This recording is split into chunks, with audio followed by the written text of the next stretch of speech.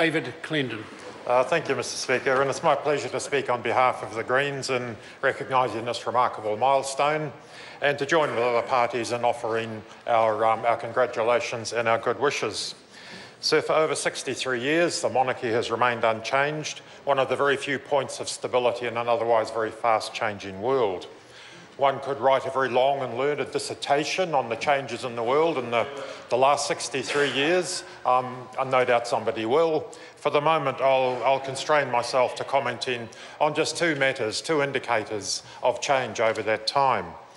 So one of those would be a few hours ago in this House, we passed a treaty bill, one in a series of treaty bills. And with all of the settlement bills, the text contains an acknowledgement and a very profound apology from the Crown for wrongs done to Māori in the past and for the ongoing ill effects of those misdeeds of the Crown and the governments. I think that would have been, such an apology would have been inconceivable 63 years ago. And I think we now recognise the importance of the Crown apology as a significant part of settling the disputes that do continue to linger in New Zealand, and no doubt will for some wee while yet. So the other matter I'd reflect on is the identity of our Governors-General over the recent decades. Initially, and for many years, in fact, a long line of British soldiers typically.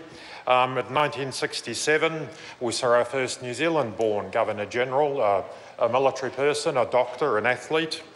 1985, our first Governor-General of Māori descent representing the Queen in New Zealand.